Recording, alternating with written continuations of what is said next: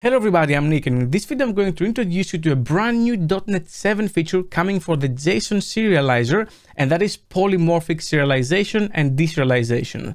This was basically a feature in every other JSON serializer. Newtonsoft had it, I think others had it as well, and we're finally getting it in the native System.Text.Json built-in serializer. I think I've never really seen a project where we don't have a message or an event or a DTO that has some form of inheritance, and was always very painful to use the built-in JSON serializer. You actually had to hack your way around it to deal with that polymorphism, but now we're finally getting it, and I have the preview in front of me to show you exactly how it works. If you like that type of content and you want to see more, make sure you subscribe, ring the notification bell, and for more training, check out nickchapsas.com. All right, let me show you what I have here. I'm gonna go ahead and create a new class called points, and I'm going to use points, 2D and 3D points in space to represent the problem.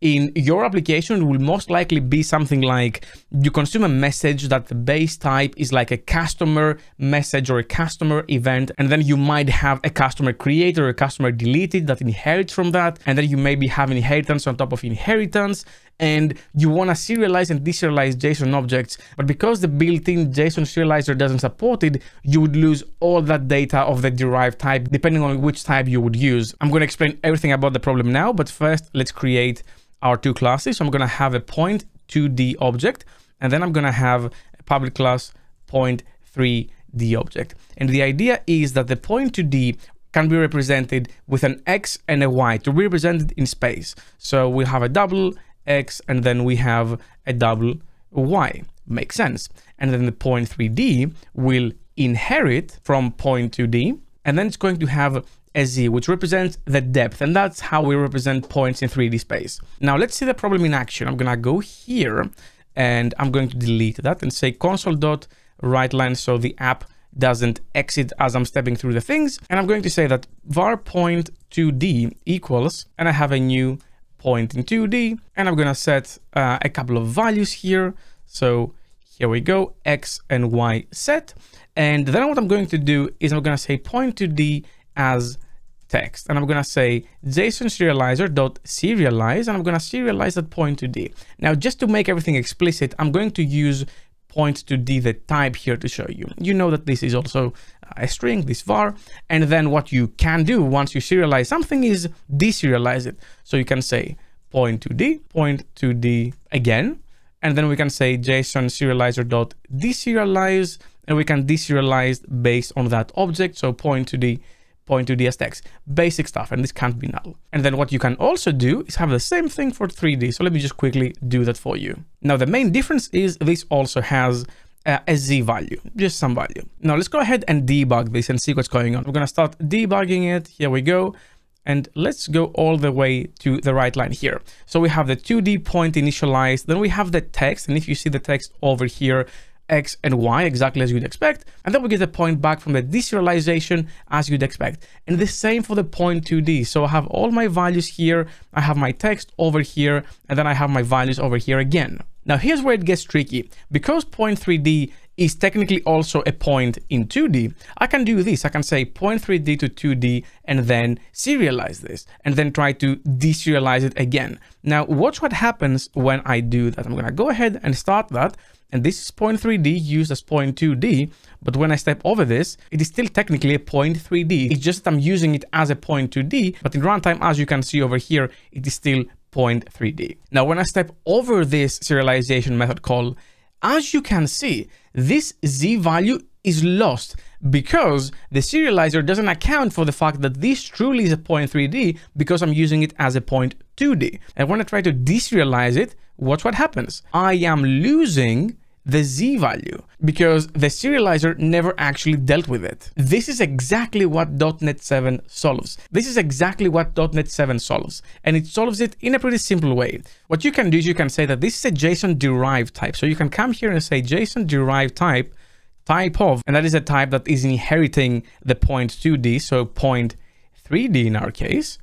And that is enough to let the serializer know that, hey, this needs to be handled in a special way. So let's go ahead and debug this again over here and see what happens now that I added this attribute. So I'm stepping over this. This is again a point 3D in here, but a point 2D in type. Now, when I step over this serialization, now it keeps that Z value. We still have that. And when I try to deserialize it as a point 3D, I can, because it had all that data. Now, this works fine when everything is in runtime, but when you're consuming messages from some other service like RabbitMQ or SQS, or maybe a database or something else, there is no discrimination between a point 2D and a point 3D, because the thing that's consuming the message or reading from the database doesn't have any info on what this thing is. So if this was coming from somewhere else, you wouldn't know how to deal with this. Well, there is actually a solution for that as well. What you can do now is specify a type discriminator in the form of a string or an integer. So I can say that I want this to have a name point 3D, and I can also give a type discriminator to my 2D point with the same exact attribute and say point 2D here. And now what I can do is I can set a breakpoint over here and run everything again. And as you can see, this point 2D text now has this type value over here. This has it, and this 3D also has it, meaning that I can actually just copy that text and then pretend that I'm some message that is coming into the system, and I can say point 2D, for example, here. So point from network equals JSON serializer dot deserialize the point 3D, and then paste the text and escape it, of course. Here we go. And now if I debug this again, watch what happens. Even though I didn't have this as a runtime thing, this is just a text I received, I can still have it as point 3D here, even though the type here is point 2D. So it enables you to do all sorts of things with polymorphism so easily with a couple of attributes. Now, there's ways to extend this, and you can mix and match things. So for example, for point 2D, you can have 2, and for 3D, you can have either point 3D or 3. So this will be the type discriminator if you want to save some space in the JSON contract in case it gets too big, or you can have a JSON polymorphic attribute here, and you can specify how to deal with a few other things. For example, when there's an unknown derived type handling, how do you want the application to behave? Do you want to fail serialization? Do you want to go back to base type? Do you want to go back to nearest ancestor? How do you want the system to behave? There's other things as well. For example, you can specify a different type discriminator property name. So if you don't want to have $sign type, if you want to have something else, you can do that. And if I debug this again, then as you can see, now the discriminator is Pew for some reason. And of course, you can also instruct it to ignore unrecognized type discriminators. So for example, if the value of the type discriminator, that $sign type, is something it doesn't know how to deal with, you can say ignore it. So it's a much needed, really nice feature that makes the System.Text.Json serializer even more usable and more competitive compared to the alternatives. And we're gonna see more and more of these features being integrated in. It's just a process because of how many features other things like the JSON.NET library had already. But some of you might be thinking, hey Nick, I have a big domain, I have many contracts, I have much inheritance, I don't want to have attributes here. This is just really not maintainable. I want to encapsulate all that in a single place. Well, they're actually talking about the solution to that as well. Now, this is not as of yet in .NET 7 previews.